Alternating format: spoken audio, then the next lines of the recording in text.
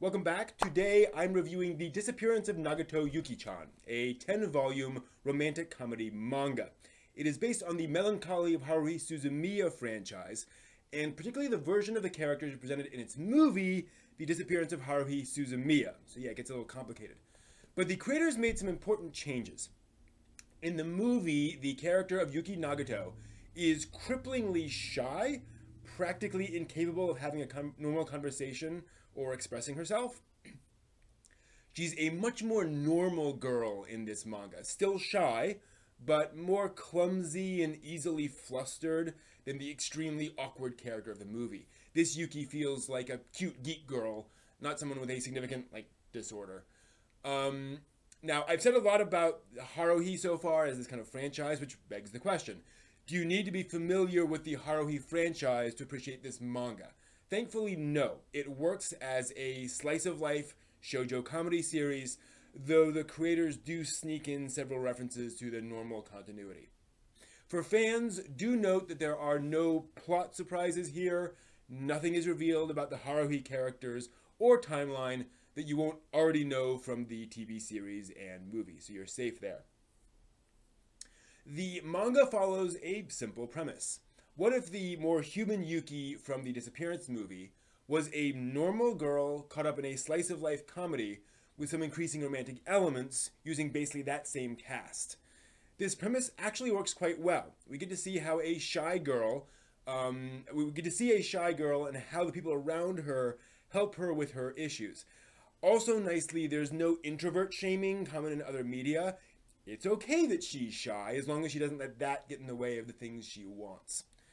The characters are mostly the same as the movie versions, with the primary changes of both Yuki and Kyon. Kyon in particular is much less snarky and generally just a nice guy who likes Yuki, if you're familiar with those characters. Otherwise, he's just a nice guy. To that point, kudos to the creators on the dialogue.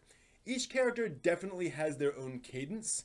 Yuki stammers and frequently apologizes. Ryoko is straightforward and logical, and Haruhi is direct to the point of bluntness, but in keeping with the movie version, is less pushy than her standard or kind of prime counterpart.